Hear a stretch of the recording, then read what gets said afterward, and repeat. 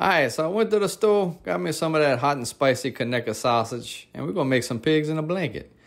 So I keep getting comments, hey, you need to try concecuh, because I'm a real deal Veron supermarket smoked sausage person myself.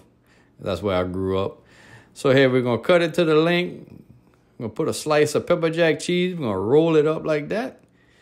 Now, my kids like this sausage, actually, because I gave them a little piece while I was making this, and they're like, Daddy, that's a good sausage. So my kids like it. That's a win for me and my family. So we're going to put a little butter, parsley and butter. Get a little Parmesan cheese on top. Get your oven to 375. We're going to go about 10 to 12 minutes. But look at Alligator. Alligator's like, I don't know about that sausage, man. You know I'm a Veron person. We got to go Veron, boy. I don't know how. We're going to try it out. All right. It's done. All right. So we got it. The pig in a blanket.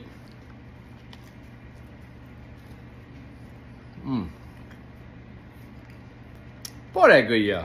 So, hey, not too shabby on that sausage.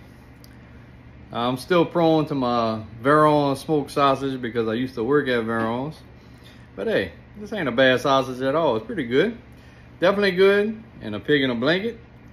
So hey, give us a shout. Let us know if you like this type of sausage or what type of sausage you rather. Leave it in the comments. So God bless y'all. See you on the next one.